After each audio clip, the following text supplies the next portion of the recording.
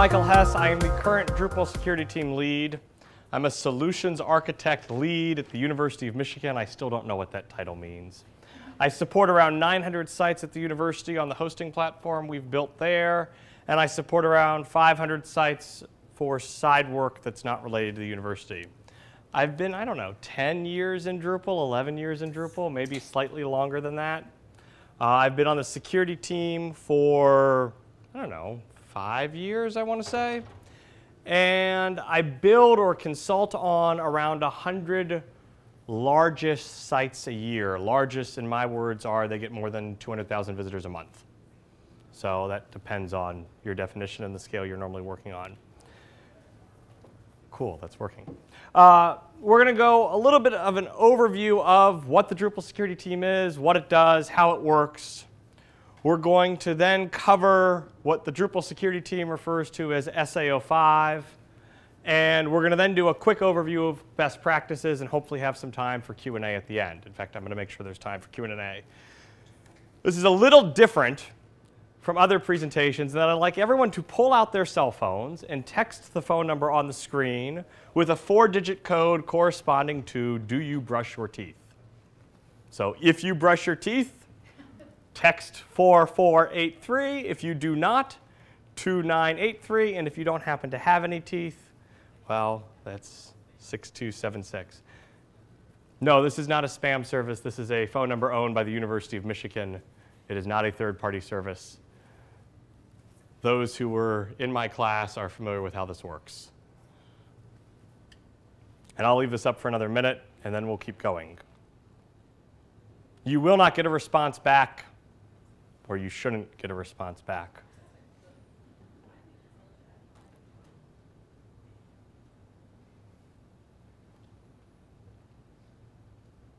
OK, I'm going to go ahead to the next slide. OK.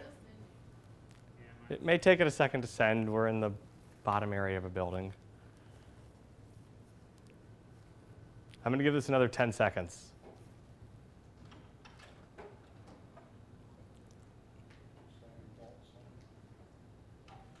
OK, security in Drupal.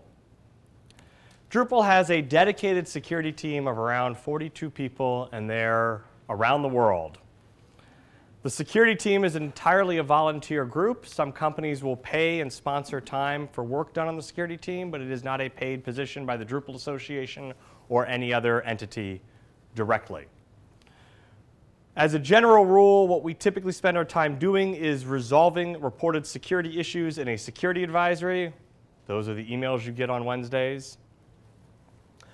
We provide assistance for contributed module maintainers in resolving their security issues. We provide some documentation, both on how to write secure code and how to secure your site. And we also help the Drupal.org infrastructure team keep Drupal.org itself secure. If you don't subscribe to the security team newsletters, commonly called SAs, I would sign up for them. They let you know when there's security issues with Drupal and/or its contributed modules. They come out on Wednesdays. There can be a lot of them, so just be aware of it. I would not set a filter for them, only because you might miss something important. Let's take a step back, though, and look at the web. This is from OWASP, which is the Open Web Security Project. These are the top 10 in order things that go wrong in Drupal.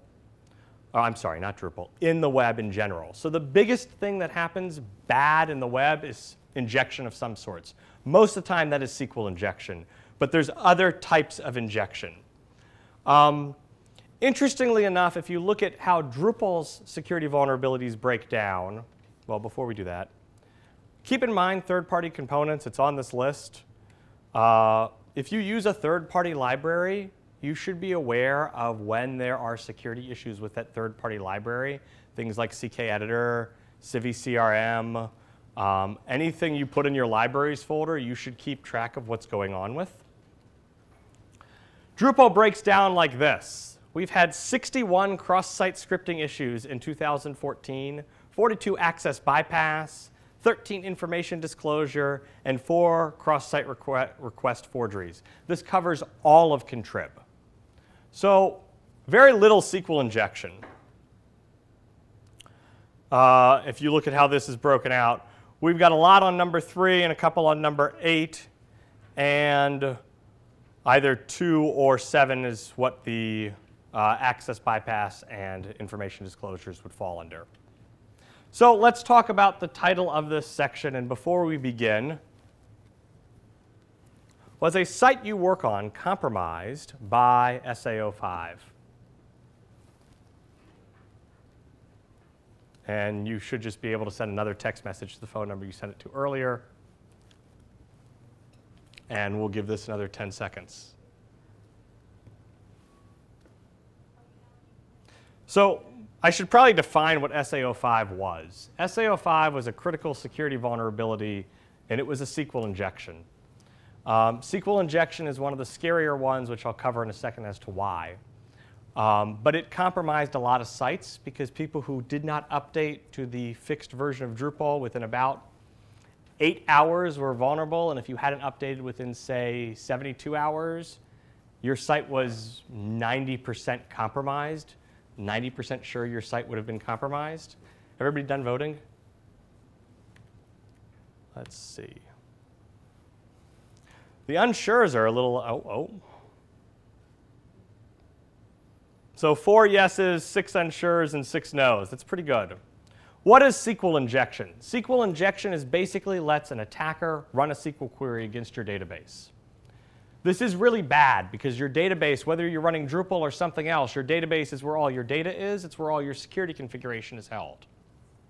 So if you have the ability to run SQL injection in the database, you can do whatever Drupal can do through the web interface. That includes things like allowing an attacker to add a user and modify that user's role.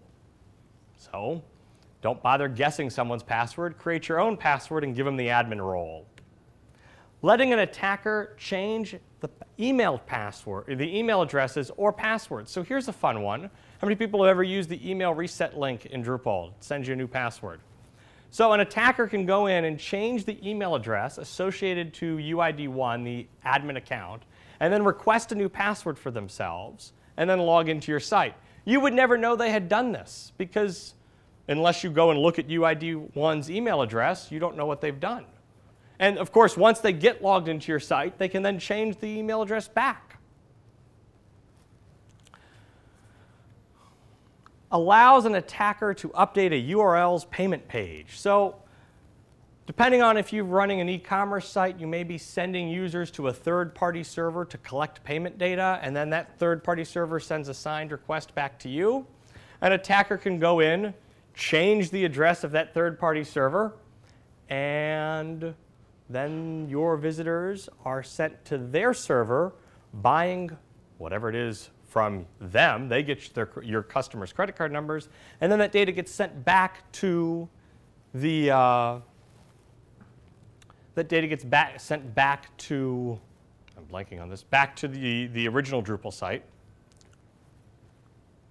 And you have no idea that your credit cards numbers have been stolen, or your customers' credit card numbers have been stolen, until the end of the month when there's no money in your bank account from those purchases that were made. I've seen this happen. It's quite interesting to watch. And the one that most people don't think about here is changing content. So if you were able to compromise a site, why would you edit the content? I mean, you could embarrass the customer. You could go and put in, hacked by whatever group name they want to put in. You could do something like, put hidden little images at the bottom of the screen or little small images to be kind of malicious. Or you could put JavaScript in there and build a keylogger. That's always fun. So you now are getting keylogs on that site. Here's the fun thing with that. If you change a user's password and log in as them, or change an email address, or add a user account, well, you're going to figure it out eventually. The site owner at some point will log into that site, look at the list of users, and there'll be one there that doesn't belong. Or the users will go and they will, they'll see that the email address was changed. Or if you're using it to send spam, your hosting provider will come to you and say, hey, your server's sending out spam. We're going to shut you off. But putting a JavaScript keylogger in there, that's really hard to find, especially if you don't know where to look. So that happens quite a bit on all sorts of attacks, but it's one of the ones that stands out. And finally, if you can do it via the web interface, and even some things you can't do via the web interface, an attacker can do it with SQL injection. SQL injection is one of the scarier vulnerabilities out there for this reason. Any questions so far on this? I'm going to stop and ask for questions periodically because I don't want to have everybody batch questions till the end. Plus, I need a drink.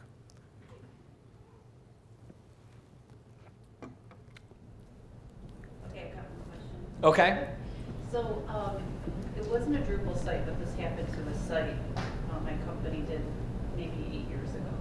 And the SQL injection just happened through like the web form. And at the time, I think the solution we did was just to kind of put a set a character limit. I take it that's probably not enough anymore? No, that's not enough anymore.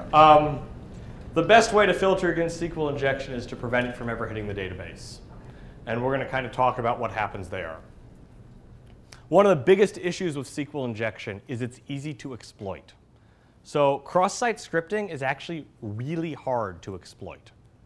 It requires timing. It requires certain actors to do certain things in a certain order. There's all sorts of chained events that have to happen. Having said that, it's not difficult to necessarily do, but it's a waiting game. You're going to do something. You're going to wait for another actor to do something. There's a time gap in there. With SQL injection, pretty much you find the URL on a site that's vulnerable to SQL injection. You send a specially crafted request, and you've now injected SQL into that site. What's interesting is that if you sit down in a beginning PHP class, typically the examples that they start you off with are all vulnerable to SQL injection. In fact, if you go online now and look at how to learn PHP in MySQL, pretty much all the examples you see are vulnerable to SQL injection. In Drupal, in pretty much anything you do, don't trust user content. User content is bad. You should assume that your users are evil and wish to do you harm. I realize it's not a very positive thing to say, but some of your users will be evil, and some of them will wish to do you harm. So if you start from that perspective, then you will make sure that what you're doing is safe. Or you'll at least try to make sure what you're doing is safe. So let's talk about Drupal's database API. If you remember way back in the beginning of this presentation, there were some, we went through the common database, the common web vulnerabilities.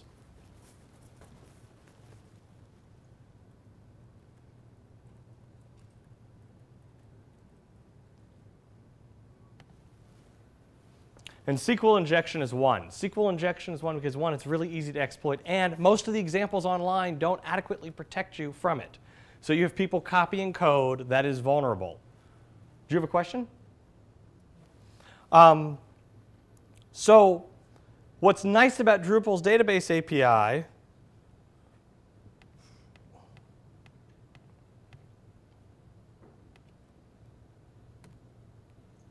is when it's used correctly, it prevents SQL injection. How many people have used dbQuery before, or dbSelect, or any of the Drupal database APIs? So if you use it correctly, you use the placeholders, you prevent against SQL injection. That's awesome. In the case of SA-05, the database API is actually where the problem was. So the very library that was written to prevent SQL injection was the place in which the SQL injection was coming from. And trust us, the irony wasn't lost. So a little bit this is how this has to do with open source in nature. The code in question was committed, I think, like right around New Year's, if I remember, about 7 or 8 years ago.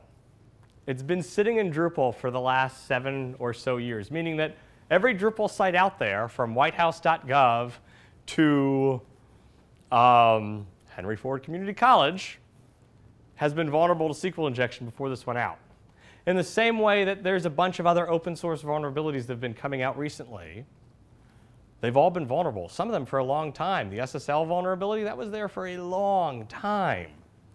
And so part of it is mitigation of vulnerabilities, but part of it is we accept the risk that when we run software, there's vulnerabilities. And part of what we do is we stay on top of what those vulnerabilities are, and we patch them. Speaking of patching them, That's all it took to fix the problem. That's literally all it took to fix the problem. The first line up there, for those of you who don't read patches, is what the code was that was vulnerable. The second line is all you had to do to fix the problem. Yeah? The SSL one was also one line. Yep. So, there were a lot of questions on whether or not these backdoors were put in by government entities, or whether coders were purposely putting backdoors into sites. Honestly, this was just a lack of a good code review. That's all this was. And that's one of the reasons why this particular vulnerability was so easy for people to exploit. You show people this patch, it didn't take long for people to figure out what manner to exploit it with.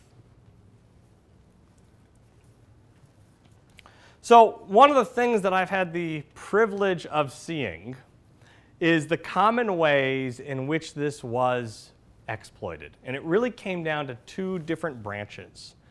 There was the mass exploits, people basically running a script on as many sites as they could, as quickly as they could, to compromise as many sites as they possibly could. And the other ones were very targeted attacks. They were going after a specific target. They knew that XYZ site had this type of data. They knew it wasn't patched, and they were trying to get that data. They didn't care about compromising the site in the long term. What they really wanted was the data on that site.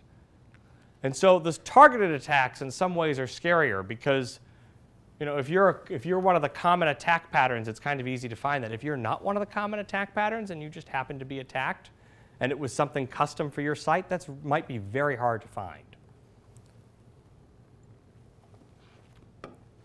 So the most common thing was changing the password of the email address on UID1. That happened a lot. It's really easy to do. I'm going to actually give a demo, hopefully in a minute, on how to do it. Really easy to do. Another thing that happened is adding files to the file system via the menu router table and file put contents. So the menu router table, for those of you who've ever had to clear your cache when writing hook menus, the menu router table is what is part of the component that gets built when clearing that cache. And so people were basically injecting code into the menu router table. Then they could call a URL on your site, and it would do something. In this case, run file put contents, and it would put a file on your file system. There's two issues with this. One, if the web server has the ability to write to the file system on your server, you've done it wrong. So if you're running on cPanel, there's a problem because the web server, by default on cPanel installs, has the ability to write to the file system, meaning that if I gain access to Drupal, I can add files to the Drupal file system. Or, even more fun, I can edit Drupal itself from within Drupal. I can write PHP code in Drupal that edits Drupal that's running Drupal. Yeah. So if the web server has access to the file system, there's a whole other large set of vulnerabilities that get opened up to you. Couple instances of adding users and giving that user admin access. There was like mega admin, I think, was one of the common accounts that got created, and it got the role of like mega admin role or something. Installing a PHP backdoor, enabling the PHP module, and then creating a node with PHP in it. A couple of them actually patched the vulnerability. This was interesting. So they'd come into the site, they drop files on the file system. So they own the site, they were using them to send out spam, and then they patched the vulnerability so that someone else couldn't come in and compromise the site that they just compromised. So you had people who were like, hey, I didn't patch my site, but my site is patched. Thanks. Wait, what? No, that's not the way it works. So it was interesting because you would actually see a bunch of sites that were patched against it, and they were patched, rather than nicely formatted PHP fixing the problem. It was like the line breaks were missing. It was not patched according to the real patch. So you might call them benevolent because they compromised your site and they were protecting you against somebody else compromising your site. But in reality, they were after preventing other people from gaining access to your site so they could use it for themselves. Most of what the attacks were doing is, well, some of them, nothing happened. They just gained the access to the site and did nothing. And there's probably a large number of Drupal sites out there that are compromised in some way from this still. Some of them used it just to send spam. That's all they're doing is sending spam or hosting SEO spam. They were hosting, files that they're pointed to on your domain for Google SEO purposes. So what does this code actually look like? That's a fun one. That just changes the password. These are from Acquia's network, by the way. Thank you. Apparently, I have 20 minutes left. These are from Acquia's network.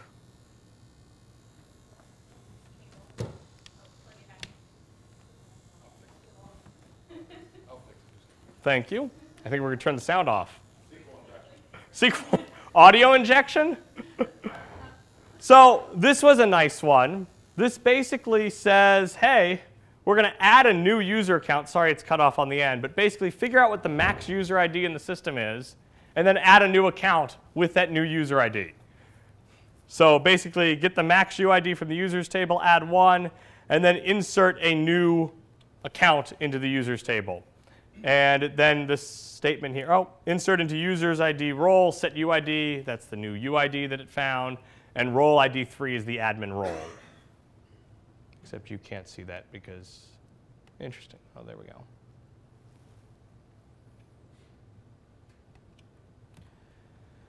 And this was a fun one. This is basically just changing the email address. So this is probably one of the more stealthy ones because it changes the email address. And unless you actually look at UID1's email address, you may not know that it was changed. And finally, here's the menu router one, where we're basically going to input something into the menu router table to have it do something. So next up, I'm going to show a demo of actually how to do this against a server. It's a server. It's on the internet. It's running vulnerable code. I'm asking everyone to please behave. However, I will leave this server up at least through the weekend. So if you want to play with a vulnerable server, as long as you don't do things that might incur money spent by me, like sending spam or hosting really large files, etc., please feel free to use it for educational purposes. So I need to turn on video mirroring. And I'm going to lose like 90% of my display when I do this. And so here's a Drupal site. And if we do a drush from last speaker, drush status, you'll see that I am running a vulnerable version of Drupal. And I can go onto my hard drive. And I've got two different ways to exploit this here. Let me get a login link for this site. So I'm logged in. Let's actually, before we do this, see if the site's already been exploited. No, this is correct. So I'm logged in. And I'm going to take this URL here. And I've got two different shell scripts on this server, injection.php and injection.py. These were pretty much downloaded from the internet. Yeah? Quick question. You just went and checked to see if it's already been compromised. And you took one quick look and said, oh, no, it's fine. Correct. I'm just looking at the user account because that's the most common way to compromise it. It could be compromised in other ways. It absolutely could be. Somebody else in this room could already be on that server for all I know. But the injection mechanisms that I'm using change the username and password, so for demo purposes, I needed to make sure they weren't changed. So I've got injection.php and injection.py. One's a Python script, one's PHP. This isn't that hard. It's pretty easy code. It even fits on that screen. So this basically takes three arguments, the host, the username, and the password. So I literally can type Python, injection.py, host, test, test. I don't know if that's what it was supposed to do or not. Let's see if that worked. Where's the other Chrome tab? Doesn't look like it liked that. Let's try the other one.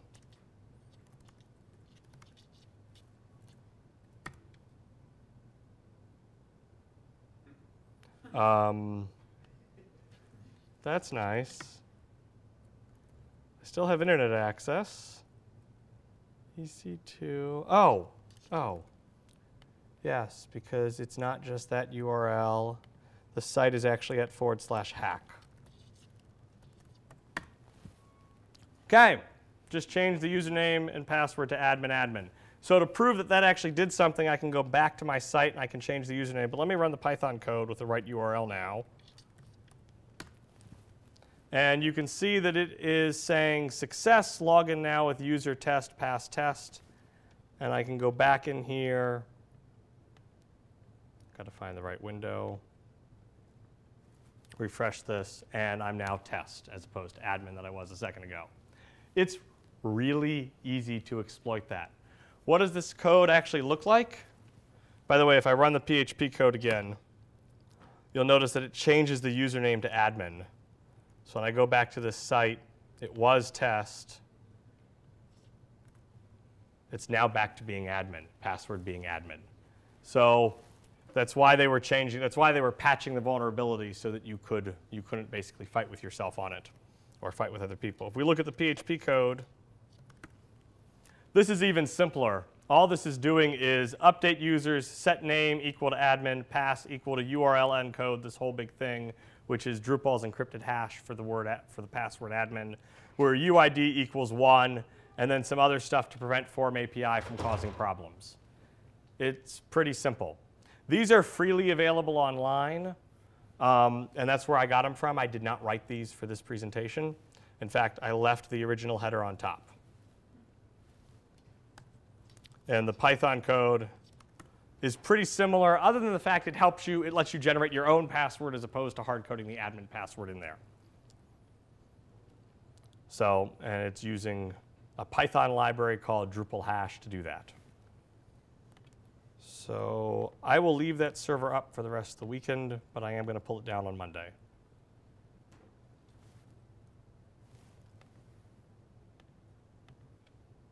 Let's go back to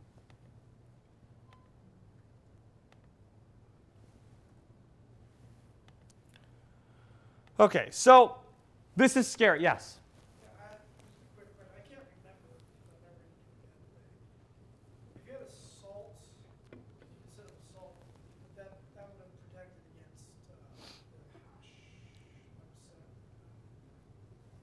There's not much you can do to protect against SQL injection other than to fix the SQL injection. If you were using some other mechanism for login, like LDAP logins, this wouldn't have done anything, except the LDAP login module, I'm pretty sure, excludes user ID 1. So, I'm sorry? Usually. So, You might be able to figure around it, but yeah. yeah, it's one of those things where if you're vulnerable to SQL injection, the best thing you can do is fix it. It's a scary issue. It was trivial to do that. It's trivial to find huge public lists of Drupal sites. It's fairly trivial to scan the internet and find Drupal sites. But let's look at some perspective. This was a major vulnerability, but it was the last major issue in Drupal was about 7-8-ish years ago, and it wasn't nearly as major as this. This was one of the first highly critical security advisories that we've released for core in a long time.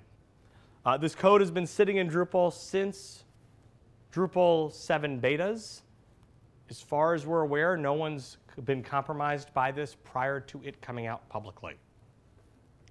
And we also have to talk about security. Nothing's 100% secure. No vendor can come to you and say, I sell you a 100% secure product. It doesn't exist. What we do is we mitigate risks by using best practices. Best practices are fun. Who brushes their teeth? Brushing your teeth is a best practice. I'm not quite sure who is not brushing their teeth, but there's a dentist I know that would love to see you. So, brushing your teeth is a best practice. You brush your teeth every day so that you don't go to the dentist. There's no checklist you can do for security. There's no, I'm going to check here, and I'm going to be done. There's no way to do that with security. It's a process. It's a methodology. It's not something you do when you're building your site. It's not a checkbox you can just check off and be done with. You have to continually be doing it. Which is why I hope everybody brushes their teeth. Continually doing security tasks is a best practice. Who didn't brush their teeth? Anybody want to commit it?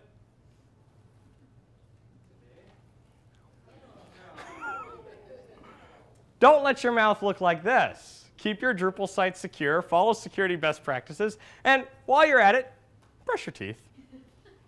So some of the common best practices, and I'm going to go through this fairly quickly so that we have time for questions at the end. Some of the common best practices out there, everyone should know: use secured protocols. Make sure you're using HTTPS, FTPS, or SFTP, SSH, etc. Also keep in mind, every change you make in your site, regardless of how small it might be, might change the security risk of your site. So somewhere in your workflow, when you're going to deploy something to your production server, think about that. Is what I'm doing opening up a larger security hole? Is what I'm doing going to create a larger attack surface? And am I okay with that? Is it worth it? Always use supported versions if you can of products. Speaking of which, Drupal 6. Time to start thinking about upgrading it. It's not going to be supported forever. It loses its support 3 months after Drupal 8 comes out. And finally, take and verify backups. So the best solution for this was, hey, if you didn't update your Drupal site within time, just restore a backup. Not everybody had backups. Also, keep your site updated. The Drupal security team releases our security advisories on Wednesday afternoons, sometimes early evening Eastern time. Look out for the emails. Keep your site updated. It's the easiest thing you can do 99% of the time to keep things functioning. Yes, every now and then a security release might break backward compatibility. We really try hard to encourage contributor modules from not doing that, but it happens. The last really bad example I know of that was organic groups about a year ago, going from version 1 to version 2 as part of a security update, which required you to install the migrate module and do all sorts of fun things. Yes? I backported that secret patch. I'm sorry? I backported that secret patch. There's probably others. Yes? I'm not sure if you were getting to this, but from my perspective, the issue or the biggest concern that I had, or the problem I had, was not the initial security notice. Because, Wednesday comes out, you come out with security notice, and yeah, it did say, this is a, it's a high security thing in the initial sort of normal Wednesday release. The issue was that, I've got about 70 sites to deal with, and I'm not set up to do like a mass, update or anything. And it ended up taking me a couple of days to get to it, and then it was 2 weeks later, which was when you gave out the big, holy crap, you guys are screwed, red alert notice.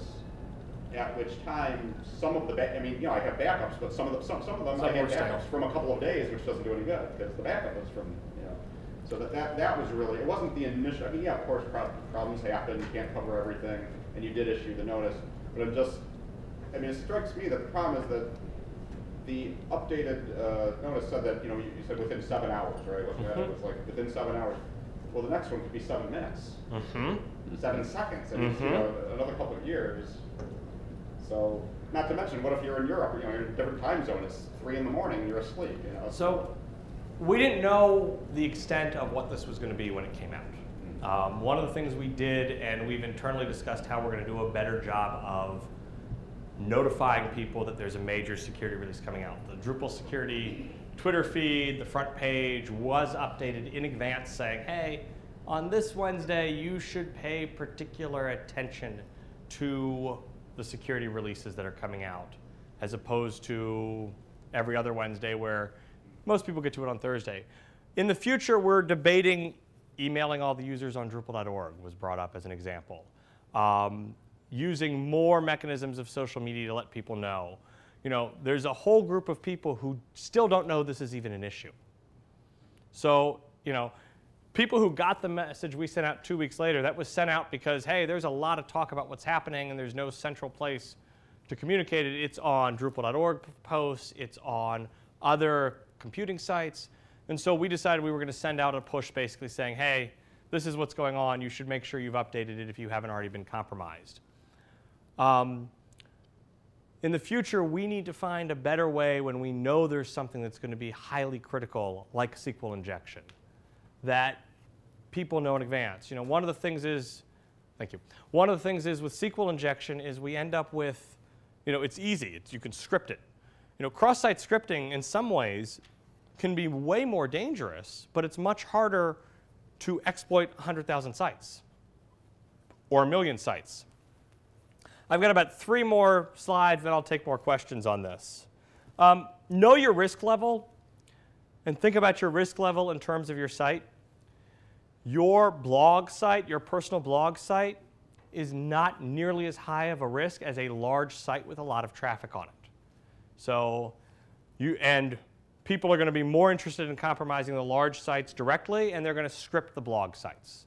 So be aware of what your risk is and how that plays into your security patterns. If you know there's a security release that affects a bunch of sites, prioritize. If any of these abbreviations mean something to you, this takes on a whole nother legal area. If you have PCI data on your site and your site gets compromised, there's legal, there's financial, there's required notifications, same with HIPAA. I don't know why XYZ is on here. Just borrowed this slide from somebody.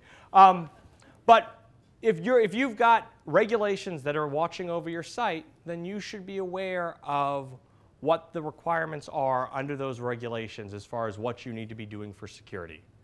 Some of them may require a web applications firewall in front of it, which can mitigate SQL injection, for example. Not always very well, but it can help.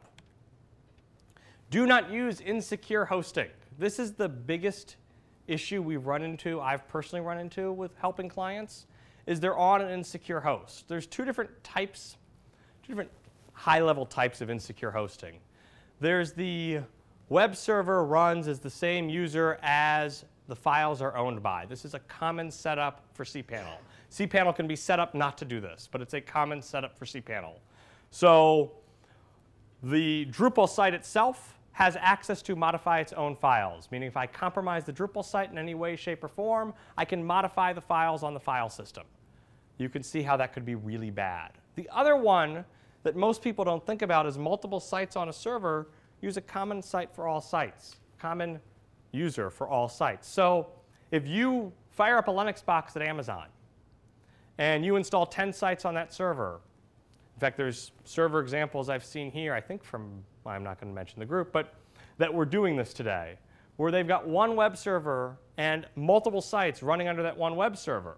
If I compromise one of those sites, I've compromised all the sites on that box.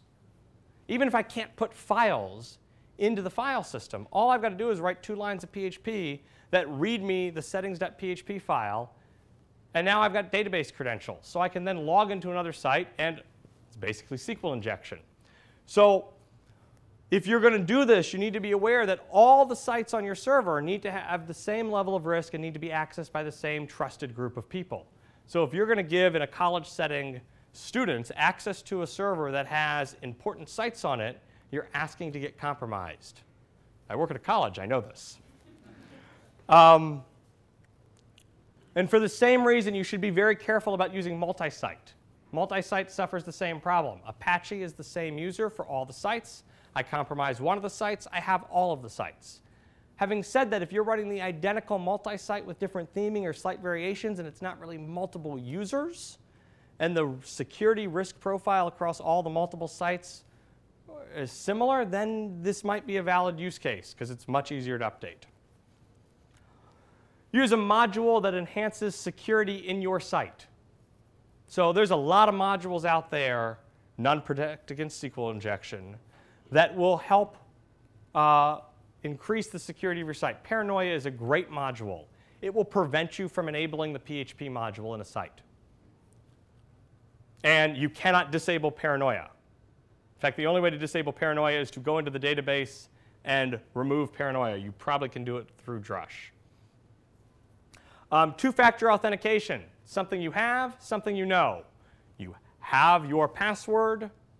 I'm sorry, you have your phone, which has a one-time token on it. You know your password. And password policy is kind of nice because it lets you know, it enforces people to use strong passwords.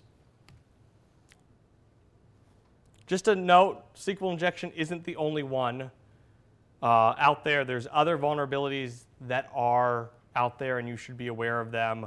The biggest one that people miss is allowing users to input dangerous HTML elements that leads to cross-site scripting.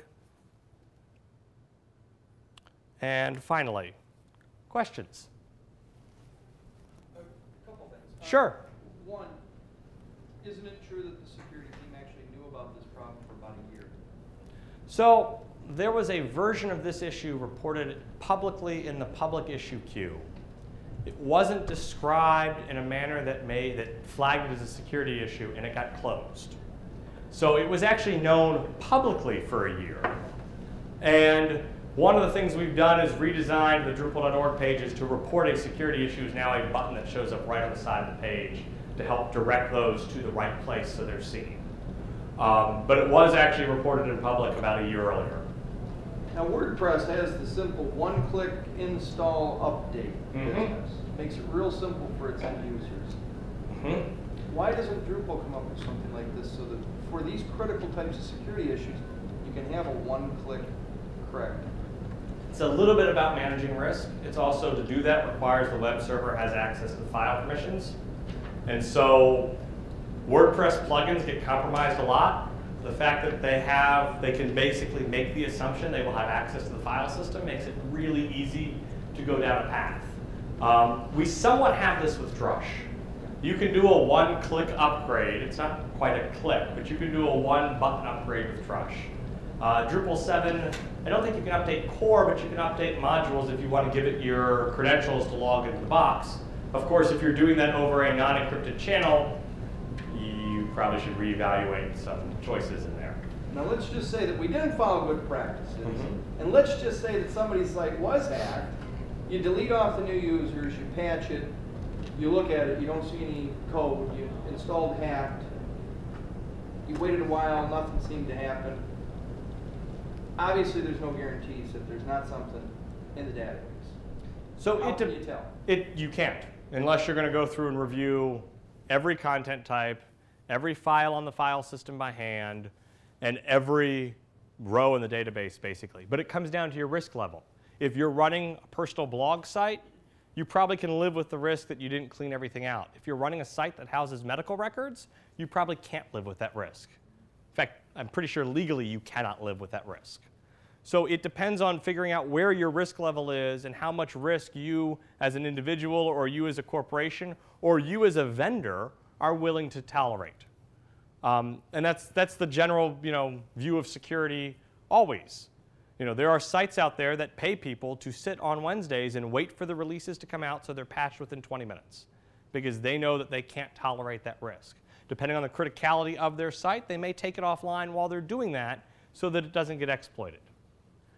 And then there are blog sites that update once every 3 years, 4 years, longer. I think Angie Webchick made the comment that this was one of the first security advisories that she applied immediately. She's on the security team. But for her own personal blog, it's probably way less of a target than, say, Acquia.com. Any other questions? Yeah? Well, to sort of follow up on that, so as I mentioned earlier, I did have a situation where it was quite obvious that a few of my client sites had been nabbed because they did just add the new user. But most of these sites are, they're small, they're basically very basic sites, nothing, no real secure information or anything. It sounds like you're saying, in theory, they could have, the ones that did not have those signs could still be hacked, but it sounds like this would be a case of sort of the blast, where they just carpet bombed every possible Drupal site they could possibly find, and if I took everything, every measure I could, short of wiping the entire server and recreating the server itself. mean, reset the database passwords, reset the, you know, all the user accounts, all the email accounts, just everything. And of course, you know, restore from backups whenever possible, and apply the patch immediately, and you know, all that stuff. As well as, of course, clearing out these user accounts. I mean, again, there's no guarantees here, but given the level that I'm working with, is it, I mean, it's been a few months now. We want you to tell us that it's going to be okay.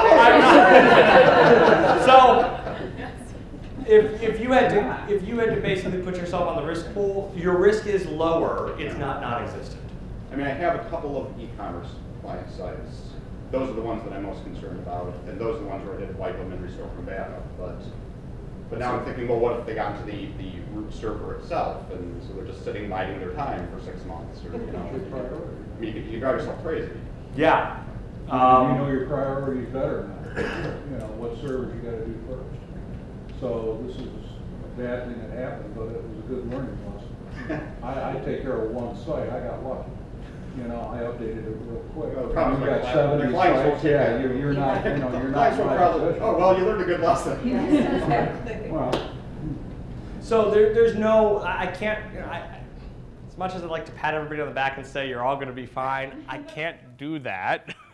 In all likelihood, your risk is lower because you've found most of the issues. It looks like it was one of the drop-by attacks from the examples from Acquia, but that doesn't mean they didn't log in and do something. Did you go through Watchdog and see the logins? Did you look at the Apache logs and see what they did? You can find their IP address pretty easily. What did they do from that IP address?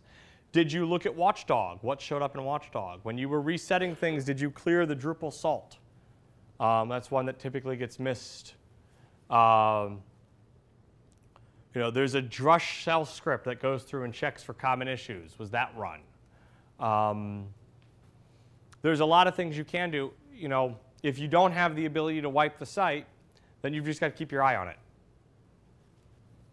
Yeah. If the site, if the have an attack vector and this applies to any system, and that attack vector allows for remote code execution on the server, you cannot trust that server to. There's no 100% guarantee. You have to, if you want to be completely 100% sure, you have to wipe it. And then you have to take only and then inspect the data. Again, it's about risk. That's where like VMs if come I in. knew there was a remote where code VMs come in execution, handy. I would not trust that server ever again. Code. The typical process I took is that if one of the sites that I was working on, and it had anything more than low-level risk assigned to that site, I actually didn't restore from backup the site. I wiped the server and did a fresh install of an OS. Because then I can say to my supervisors who are reporting to regulatory authorities in most cases, I'm 100% sure that was clean. I went from a backup, not 100% sure. I'm as sure as I can be that it was clean. I went from a backup prior to the event occurring. I wiped the OS that was running on it. I scrubbed any intermediary layers there were between that system. You know, also keep in mind some Drupal sites have access to other systems. So if you're working at an institution, you've given your Drupal site access to, say, an Oracle database of employees, and it might have a write connection there. That's a pretty high-value target. Even if it's just a read target, that's a fairly high-value target. So you not only need to inspect what your Drupal site touches, but any of the interconnected systems that it might have access to. You know, one of the issues we run into with boxes, not Drupal sites necessarily, but boxes that get compromised, is when they get on that box, they're effectively on your internal network. So what can they do from your internal network? Is there stuff that they can see? Is there boxes they can run? If they sniff traffic, what would they find? I have 1 minute. Yeah. So as we move into the mobile realm here with 7 Drupal 8 in the future, the CSRF is a bigger issue. Could you just briefly talk about what exactly that token is used for and Sure.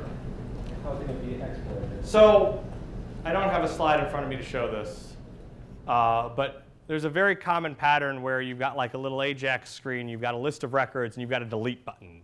And the delete button calls something like URL/item/item ID/delete. And you press that button, and the item is deleted from your database.